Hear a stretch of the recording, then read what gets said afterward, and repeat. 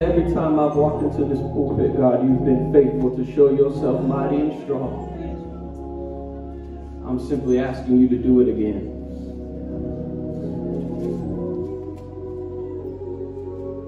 Let the words of my mouth and the meditation of my heart be acceptable in thy sight. Lord, I pray, help me to preach with conviction. Help me to preach with clarity. Help me to preach with concision of speech. And bring joy to my heart as I preach your word, God. I pray for your people, Lord. They need a word from you, God. Christian is sitting down. Stand up. You speak, God. Whatever you have me to say, bring it to my mind. Whatever you don't have me to say, remove it from my mind. Somebody needs to hear you today, God. Please don't let me ruin it. I pray for your people, God. Remove all distractions, all hindrances. But I pray, oh God, that your word will fall on good ground today. And God, before I even finish the sermon, I just want to thank you for your faithfulness. Thank you for your faithfulness. Thank you for your faithfulness.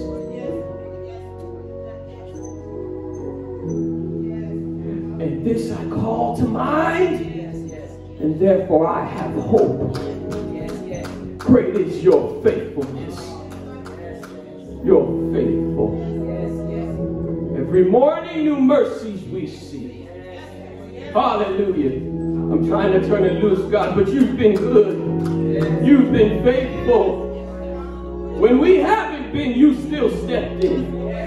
When we are faithless, you remain faithful, for you can't deny who you are. Thank you for your faithfulness. You woke us up this morning. You started us on our way. Got us here safely. You're faithful. Still some things we got to figure out, but even before we get to it, we can know that it's going to be all right because you've been faithful. And now, God, I ask you to be faithful again as we preach your word. Speak now, God. Preaching belongs to you. Thank you, Jesus. Thank you, Jesus. Have your way in this place. And we ask all these things in Jesus' name. Let the church say amen. Amen. And amen. Matthew chapter 7, verse 7 through 11. Hallelujah. The Lord is faithful, y'all. Loose your worries, man. Whatever you're worried about, whatever you're concerned about, God is faithful. He'll see you through. All right. Y'all ready for the word? Let's see what God's going to do. Matthew chapter 7, verse 7 through 11, and it reads like this. Ask, and it will be given to you. Seek, and you will find. Knock, and it will be open to you. For everyone who asks receives, and the one who seeks finds, and to the one who knocks it will be opened. Or which one of you, if his son asks him for bread, will give him a stone? Or if he asks for a fish, will give him a serpent? If you then, who are evil, know how to give good gifts to your children, how much more will your Father who is in heaven give good things to those who ask him? Yes. This is the word of the Lord, and I simply want to preach from these words. Ask God for everything. Yes. Amen. That's all I got. Ask God for everything. And I need your prayers. Hallelujah.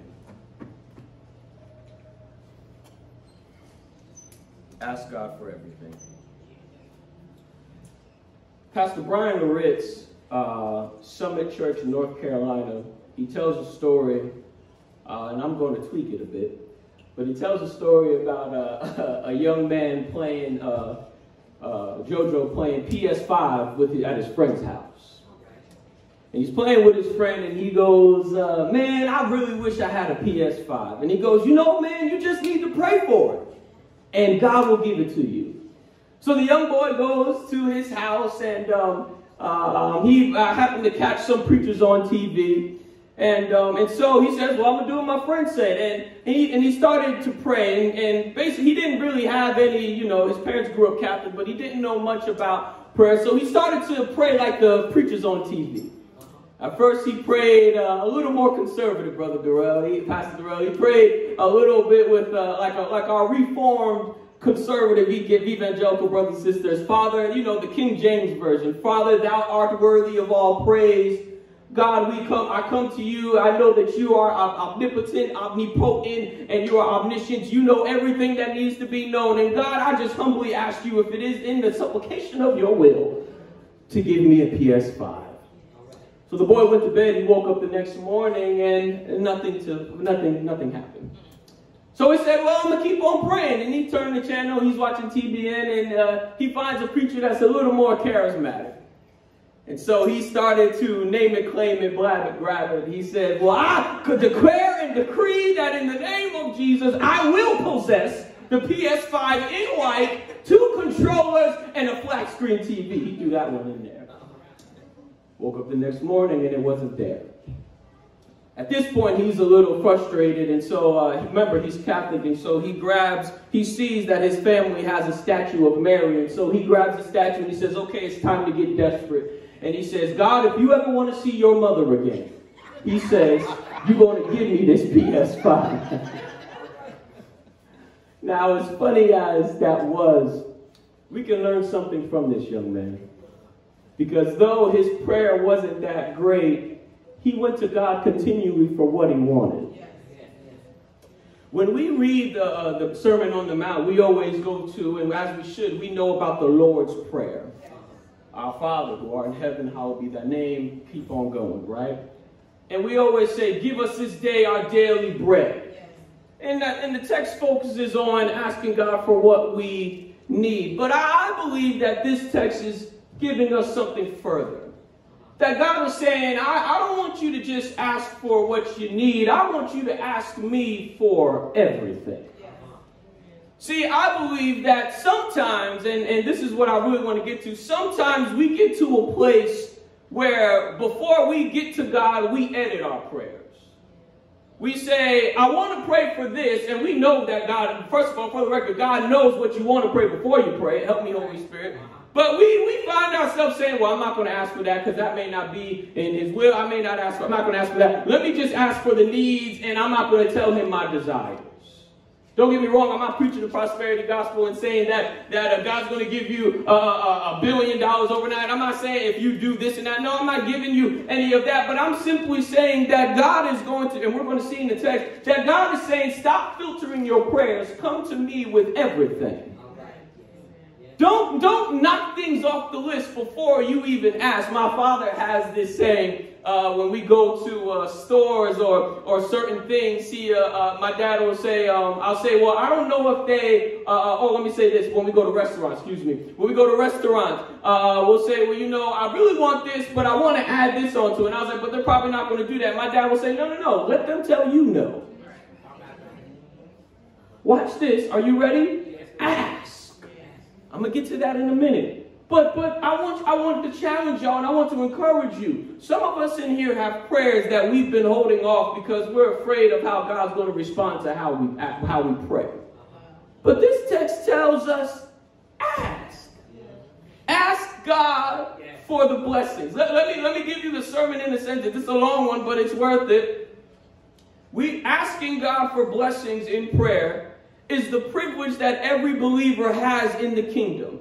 And that privilege gives us the assurance that we are in his will, seeking his counsel, and strengthening our faith as we trust our Father to give us his best.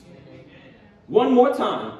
Asking God for blessings in prayer is the privilege that every believer has in the kingdom. And that privilege gives us the assurance that we are in his will, seeking his counsel, and strengthening our faith as we trust our Father to give us his best. Yes. Let me just give it to you very plainly. Stop filtering your prayers. Stop. Let me put it to you this way. Put those things on the list and ask God for what you want. Let God, now here's the fun part. Let God do the editing. Yeah, help me, Holy Spirit. Let God do the editing of your prayer. But when you come to God, you ought to bring your prayer on that paper, or from wherever it is. You bring it to God and you give it to him just as it is. Are y'all with me? So, Pastor, well, let me show you. Let me show you God's perspective of how He wants us to come. Are you in the text with me? And then afterwards, we're going to see. We're looking at God's perspective. Then we're going to look at our perspective and how we should go about this asking. Are y'all with me? Yeah. Look at God's perspective. Verse 7 through 8. Ask and it will be given to you. Seek and you will find. Knock and the door will be open. For everyone who asks receives, the one who seeks finds, and to the one who knocks it will be open. It was actually verse 7. Ask and it will be given to you. Seek and you will find. Knock and it will be open. I want you to notice what Jesus says. He says simply, ask. Right? Three things you're going to hear me say over and over again. Ask, seek, knock. Right? Ask, seek, knock. Watch this. These are imperatives. They are commands for us to ask God for everything. But what I love about these imperatives, excuse me, is that God says, I don't want you to just ask me once. I want you to ask me over and over again. He says, I'm literally telling you to ask me. Look at this invitation. Let me put it to you this way for the parents in the room. Y'all know when you were growing up that when your parents said ask me again after you asked them multiple times, it wasn't them telling you to ask them, it was a threat. Right? Ask me again. When they said that, that's when you know the answer was no. It was hilarious. They never said no. They just said ask me again, and that's how you knew. I've maxed out my options. Right? But God says, I'm not, that's not me. God says, that's not the type of father I am. I'm the father that says, no, not only do I want you to ask me, but I want you to ask me over and over and over again. Ask me. Like a child that's on a road trip, are we there yet? God says, no. The invitation is simple. Ask me. Open fear. Ask me. And I think, again, we have this fear that says, I'm afraid because I don't know. Will God, watch this, you're not going to like this. Will God strike me if I ask with wrong intentions? Notice the text. Now hear me. James does tell us, we're not rebuking the text. James says, you have not because you ask with wrong intentions. Remember, let God edit that. But God says, no, he doesn't say ask with right intentions. He says ask. Come, ask me. Ask me. We'll figure out the rest of the stuff. But the point is, you come to me with all that. You come to me with all that. Whether it's a good desire or even a bad desire, ask me. Y'all know I work with children at my job. And sometimes they ask some ridiculous questions. So obviously it's raining outside. It's raining, like downpour. Mrs. C, are we going outside? Like, what makes you think we're going outside? But I go, no, we're not going outside. And I go, and in my mind, I'm like, they say, are we going outside? I say, no, we're not going outside. And they say, well, I say, can't go outside because it's raining. They say, well, can we play in the rain? And then I said, no, we can't play in the rain because we'll get wet if we go play in the rain. Sometimes it's the little itty bitty babies that are 4 and accused could be, so you can't yell at them. So you got to say, no, baby, it's raining outside, so we can't play outside. And watch this. And as crazy as the question is, they felt comfortable to ask. That's the point I'm getting. God says, no. There's no dumb questions in the kingdom. Ask me. Look at that freedom that just fell off of half of y'all. God says, stop worrying about how I'm at. I don't mean to skip the scripture, go ahead of myself. But when you go down to verse 9, the text says, or which one of you, if his son asks him for bread, will give him a stone?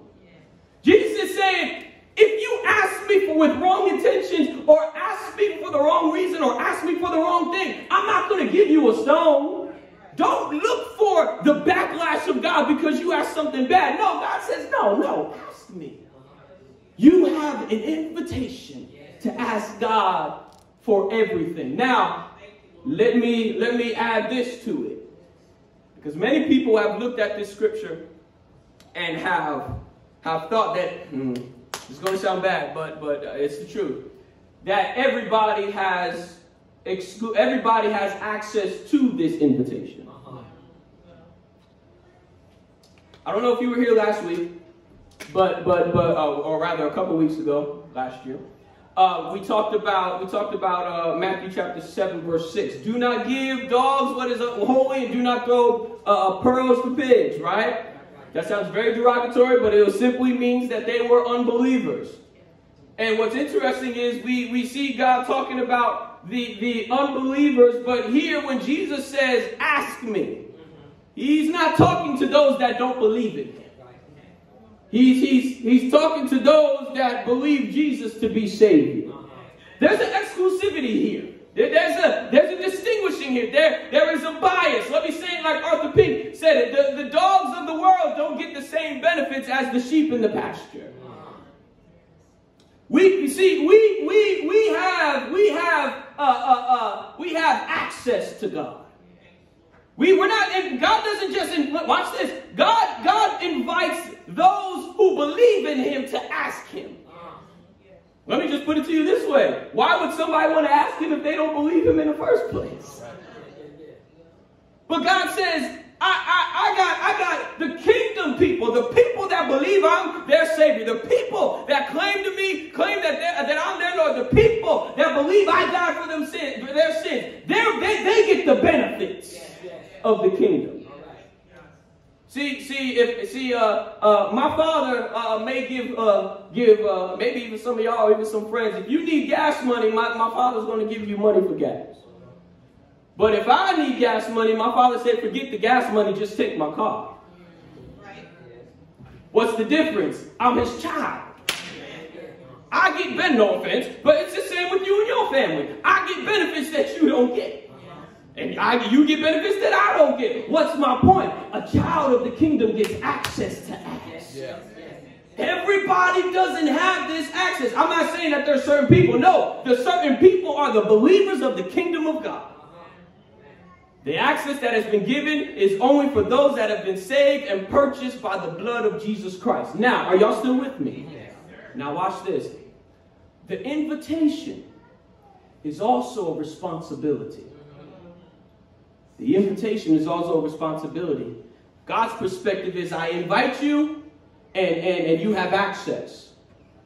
But then he says, now I need you to look at this from your perspective. That there's a responsibility. What's the responsibility? Look at verse 8 again. I'm sorry, look at verse 8. For everyone who asks receives, and the one who seeks finds, and to the one who knocks it will be open. Notice the cause and effect, Pastor Darrell. For everyone who asks receives. As if to say, if you don't ask, what does James say? James said, you have not because you asked. You didn't ask. Sometimes I mess with my kids when I'll have like extra candy or something because I just be eating. But I'll have candy, wrap candy. And sometimes I mess with them, and they'll say, a kid will come and say, can I have one? I'm like, oh, sure. And then someone will come up and be like, why didn't you give me one? I was like, you ain't asked. You have not because you ask not. Now watch this. And here's the hard part. Here's the part. Watch this. Help me, Holy Spirit. The text is implying that sometimes in order to receive from God, sometimes it will require you to ask, seek, and knock. There are many ways that God can bless you. God can bless you just what you, like for example, you just pray, Lord, I need this. And God just drops it, here you go, no problem. Boom, here it is. Sometimes you don't even ask God for things and he blesses you. Perfect example, half of y'all breathing right now. Half of y'all, all of y'all breathing right now. I said half of y'all, that's funny. I meant for those of y'all that are asleep. No, I'm just kidding. But did you wake up and pray for air? No, but it's in your lungs.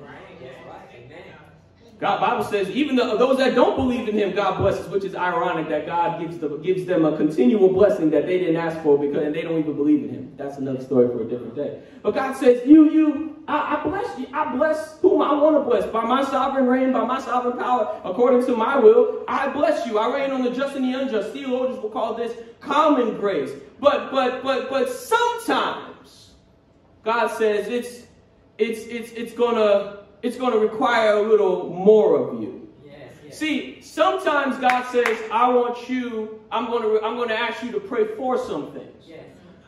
But sometimes God says, I'm gonna ask you to pray through some things. Yeah. Yes. If I pray for it, all right, boom, here it is, no question. But God says, no. Sometimes I'm gonna ask you to do a little more. I'm gonna need you to keep praying. I'm gonna ask you to ask, but after you ask, I'm not gonna just stop at asking. I want you to seek. And I'm not just gonna ask you to seek. After that, I might ask you to knock. There is, watch this, there's a responsibility on our part. And can I be honest with you? I say this because I love you and I love you as your pastor, and I want to lead you and guide you in the Word of God, but I believe that this text alone debunks the name it, claim it type of prayers. Because you name it and claim it, but that may not be what God wants you to do.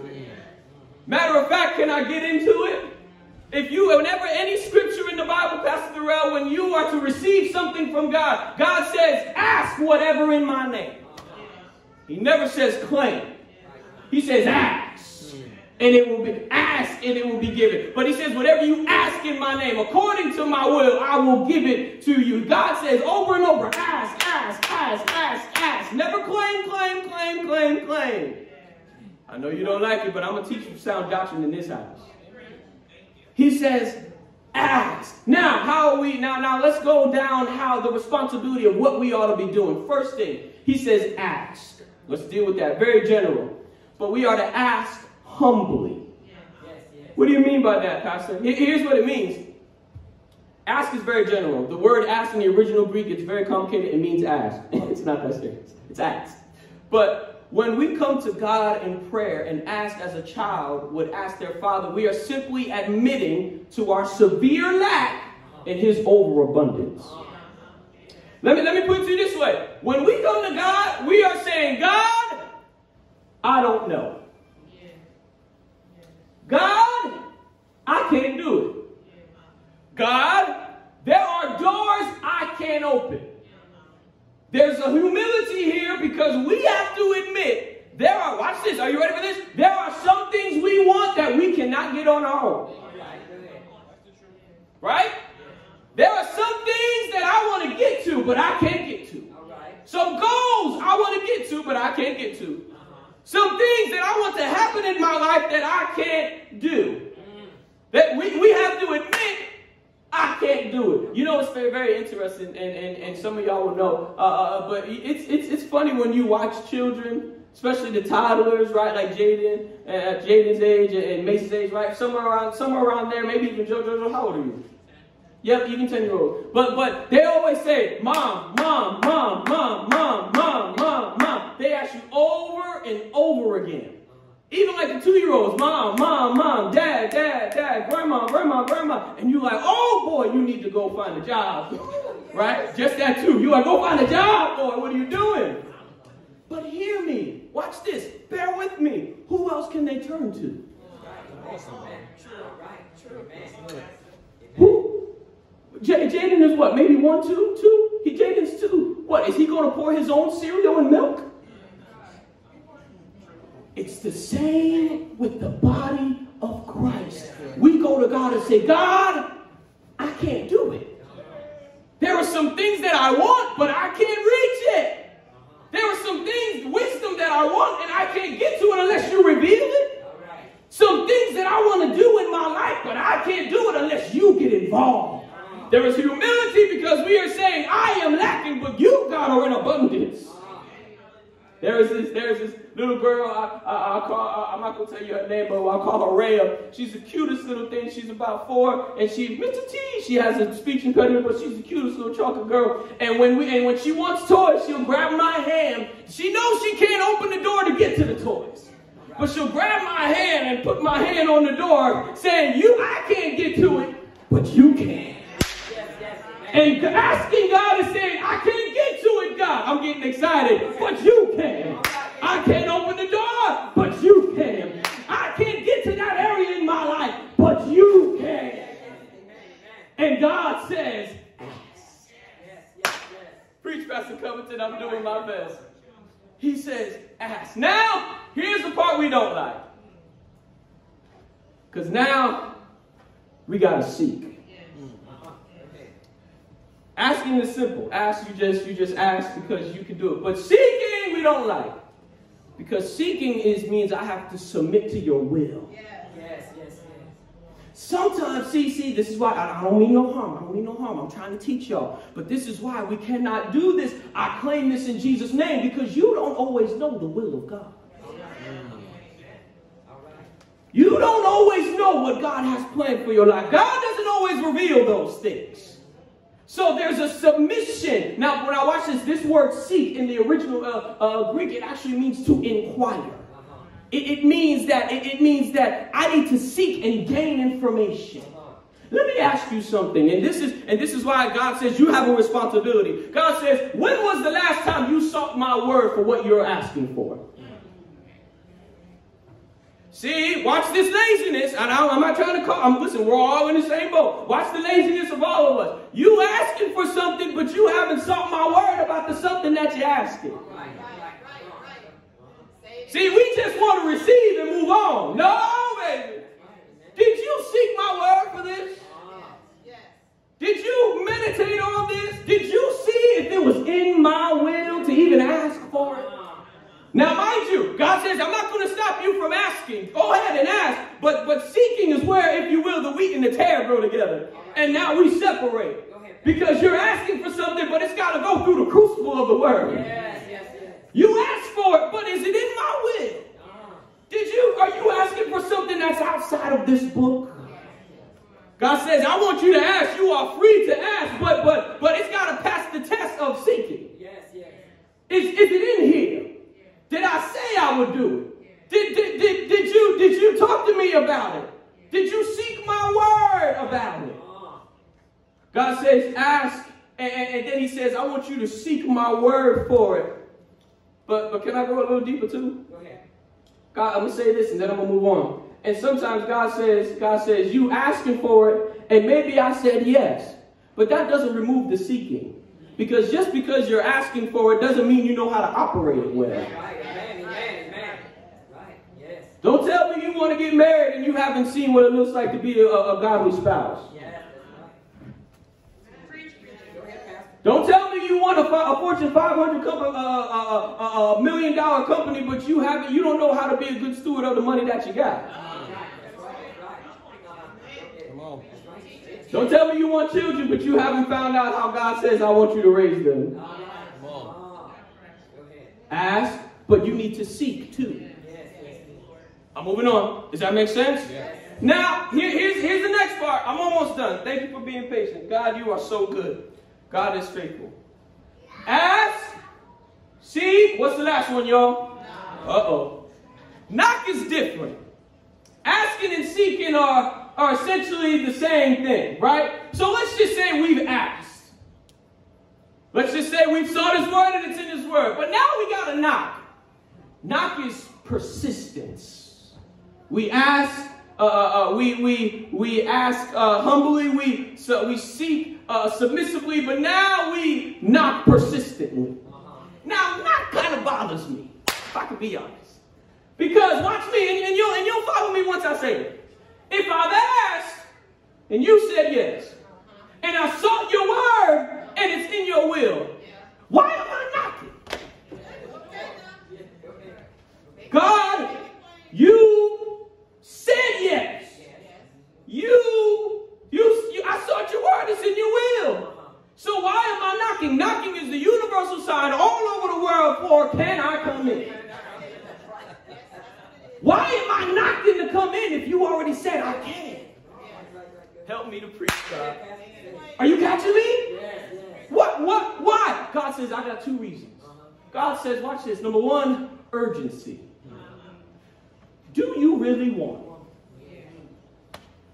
Do you really want it? Watch this. Are you asking for this because of your temporary situation? Are you asking for a permanent blessing in a temporary place? Do you really want it? Or are you just bored? Y'all don't want to talk to me. I know I'm in the book. Do you really want it? y'all know, like I said, I work with children. And Sister Horrell, I have mastered. I've worked with children, y'all may not know this, but I've worked in the school district for 10 years. 10 years? Somewhere 9 or 10. I'm in there somewhere. 10 years. I have mastered the ability to tell if they really got to go to the bathroom. I've mastered it. Sister Christine, I've mastered it. I got it to a science.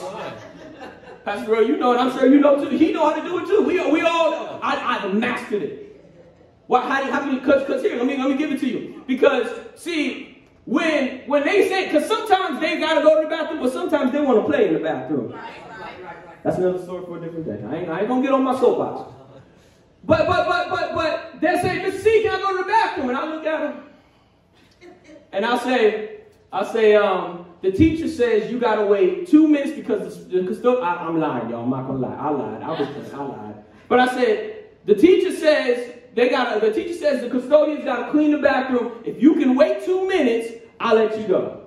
Now, what's the test? The test is they go in and play and forget all about it. Because they didn't really have to go. They wanted to play in the bathroom.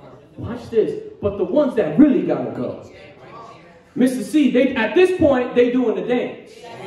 And at this point, I'm getting worried because they just might. And I say, no, you go ahead. Why? The urgency. Mr. C, I really got to go. I wonder, the urgency, watch this. God says, if you knock on the door and I don't open it, are you going to move on? How bad do you want it? Because if you really don't want it, you're going to look at the denial and you're going to look at the delay and think it's a denial and walk away. That's right. But God says, if you really want it, I'm going to stay right there and keep knocking. God is saying, how bad do you want it? But there's another one. But here's another one, and then I'm almost done. But God says, there's a persistence. What's the persistence? Watch this. God says, do you really believe that I said yes? You've asked, you've sought, and I told you the door will be open. But if it doesn't open in the time that you need it to be open, do you really believe that I said yes? Will you keep knocking after I said, watch this, the persistence of your prayer is the evidence of your faith. Yeah. Do you really believe God said you can have it?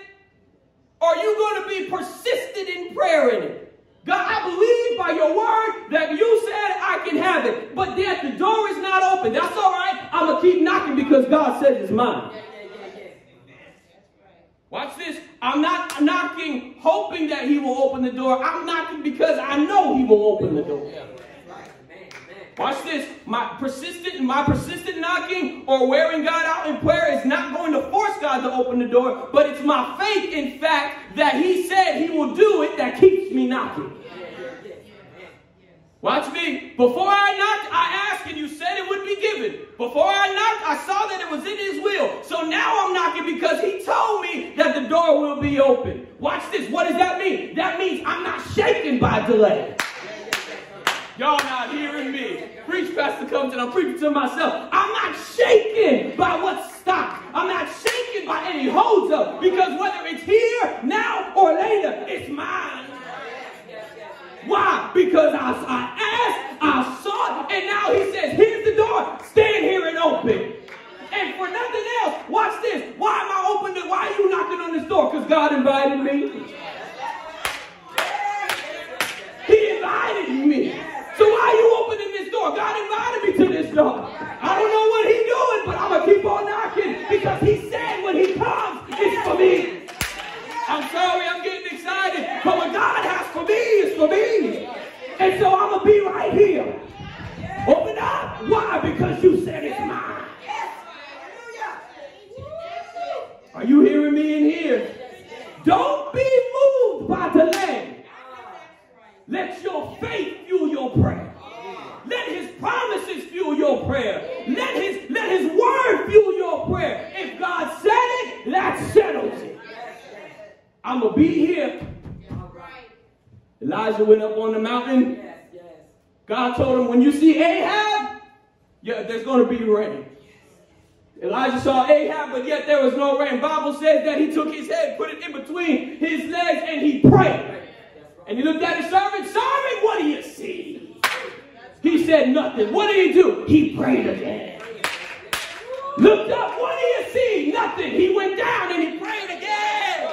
Looked up. What do you see? Nothing. And he prayed again. Looked up. What do you see? Nothing. He prayed again. Why? Because God told me it's going to rain.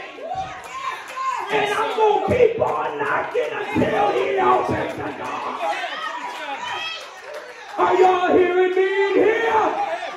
Keep knocking, saints. Because it's mine. It's yours. You just got to keep. It's all right, sir. Hallelujah. Hallelujah. Hallelujah. Keep knocking. Gotta go now, because I'm getting excited. Thank you for the joy in the pulpit, God. Preach, sir. Which leads me to my final thought. Sister Quarter, there ought to be an expectation. Come on, somebody. Look at what the text says. Ask, and it what? Will be. You got it, Brother Will. Will be given. The expectation. He will. He, the church say will. He will. Now, I don't mean to be a Debbie Downer, but we gotta look at this objectively. We gotta look at this in the scripture. Because notice again, you ask, you seek, you knock. You're not saying what it is, you're asking God for it. Yes. Which means, watch this, that whatever you're asking for, it still must be subjected to the sovereign will of God. Are y'all hearing me? You've asked, you sought. Now, because listen, I know we want to, I want to get excited and hoop too, but let's look at all of this. Because let's be honest, some things we ask God, and he says no. I don't like that part either. Sometimes we ask God, and he says no. Watch this. We ask, and God says, seek my will. And you look in the book, and it ain't in there. He says no. Sometimes God says, I got a door for you, but not that door. Sometimes the answer is no. Now, here's the question. Pastor, how can I have expectation if God says no? What kind of expectation? I'm down now to verse 9. Or which one of you, if his son asks him for bread, will give him a stone? Or if he asks for a fish, will give him a serpent? If you then who are evil know how to give good gifts to your children, how much more will your Father who is in heaven give good things to those who ask him? Watch this. Here's the expectation. See, our assurance is not in that he gives us exactly what we ask for. Our assurance is in the fact that he's a good Father. Watch me, watch me. I'm not saying God won't. No. God definitely can and will give you exactly what you ask for. Don't be deterred by that. But for those of us that might have been faced with a no, God says there's still an expectation. Why? Because God knows how to give good gifts. God knows, watch this. I say this to my family all the time. God knows what you need. Yes, sir. And if God says no, watch this. That must mean that was God's best. God says, whether I say yes or no, you can know that whatever I give you, it's my best. Watch me. I don't ever have to worry about missing out on anything. Why? Because if God says no, then that means he got something else. Yes, sir. And if God says yes, excellent. But either way, he's a good Father. I'm not missing out on anything. If God gave this to me, then I am assured in my soul that this is what the best that God has to offer. Yes. Are y'all hearing me in here? Yes. God says he's a good God. Yes. He's a good Father. He says expect it. Expect. Expect that everything will go well. Expect that even if it's no, God says, I'm going to take care of you. Yes, yes. Thank you, Holy Spirit. And I'm done. But let me say this. When we come to God humbly and we ask him, I want you to catch this and I want you to put this in your mind, because sometimes we don't really like the word no. But God says, who else knows better than me? God says, I'm omnipotent, I'm omniscient, I'm all-knowing, I'm all-powerful, and I can be everywhere and anywhere at the same time. God says, who else will know what's best for you but me? So when God is saying, ask me, or God is saying, tell me what you want, and if I tell you no, God says, who else can give you a better offer? My father used to say this. He always, when we used to play Monopoly, oh boy, I told you, y'all will never play Monopoly with Pastor. Y'all won't want me to be your pastor ever again after Monopoly. I won't do it. I love y'all too much. I can't do it. I'm very competitive. Run me my money. I don't care where you are. Sorry. That's just that.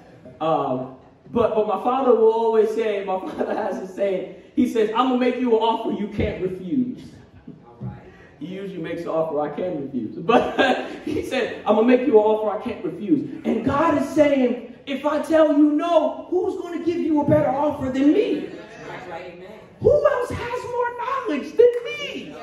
Who else can open doors? I'm getting excited. But me.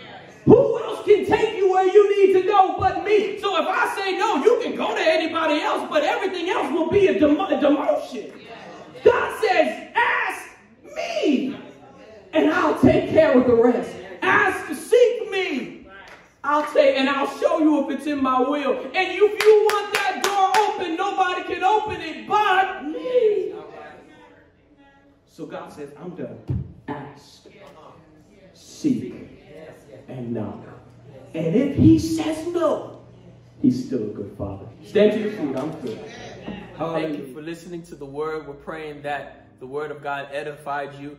If you have not received Jesus Christ as your Savior, we want to invite you. We want to invite you to know Christ as your Savior. A couple of things that we need to do here is simple, is that we need to confess our sins.